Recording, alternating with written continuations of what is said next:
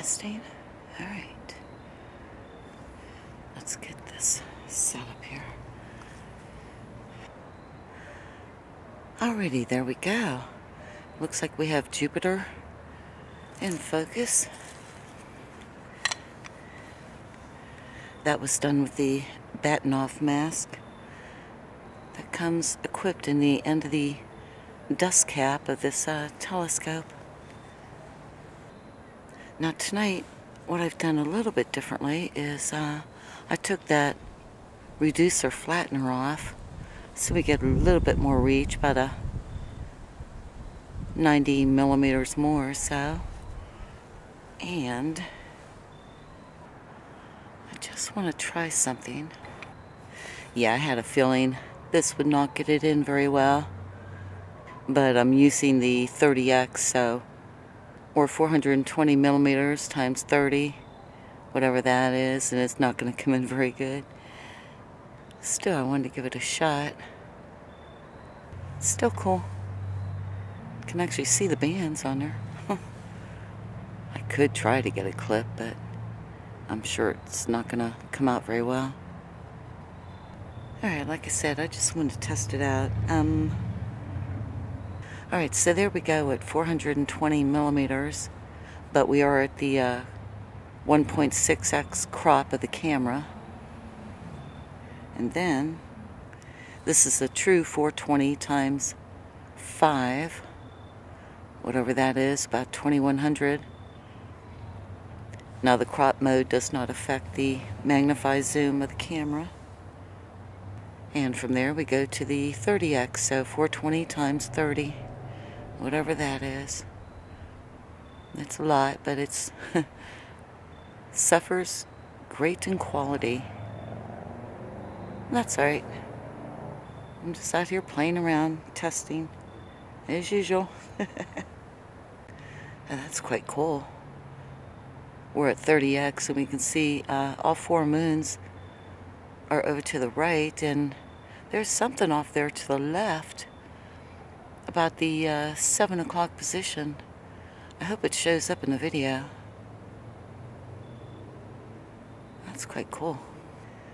Might be one of the other moon planets that are around Jupiter. I don't know. And there we go, just to make sure we have a 5x copy there. Alright, from here we're going to try for Saturn. See if we can get in the general area. There it is. Cool.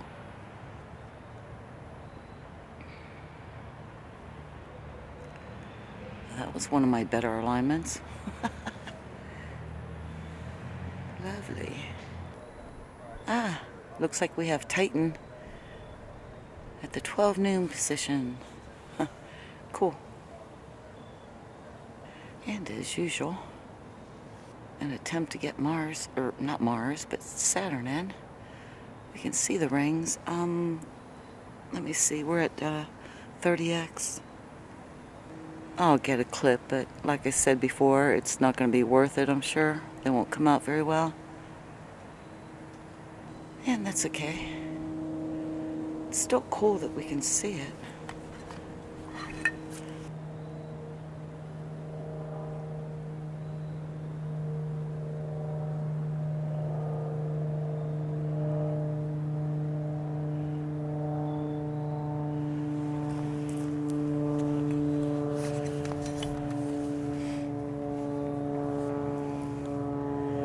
Have an airplane going overhead,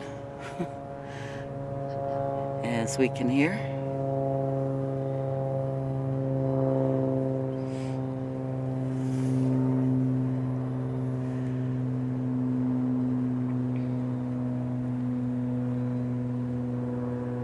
Yeah, this lens is not meant to zoom in like this.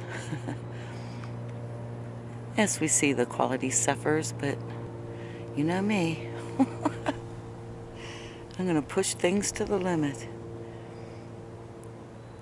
The camera gives me 5 and 30x. Well, I'll take it every so often.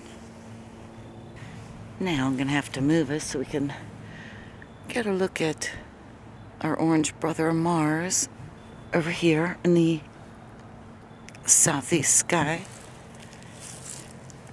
Alright, there it is. And we're at 5x and 30. Now I messed my alignment up, so whoops. Alright, that might have fixed it a bit. And an overexposed Mars. I could try to get it in. Yeah, I think it's still a bit too bright, and well, as I said like 3 times already, this setup is not meant to do what I'm doing. There we go. I just wanted to double check the focus. That is quite cool with those rainbow colors.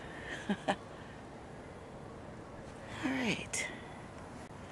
And there we go. An overexposed Mars.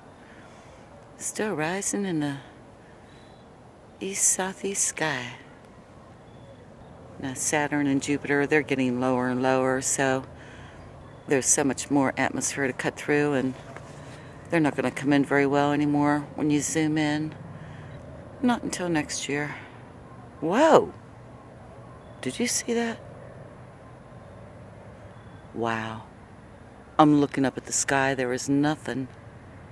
I don't know what flew past so quickly underneath Mars. Well, that was quite cool. Yeah, there's no flashing lights up there or solid light. It's 6:45 p.m. So we will check Sky Safari Pro for any huge satellites. But it wasn't a regular aircraft, that's for sure. Anyway, that's quite funny to have yet another flyby over by Mars. I think it's the 3rd odd one I've had within the last month.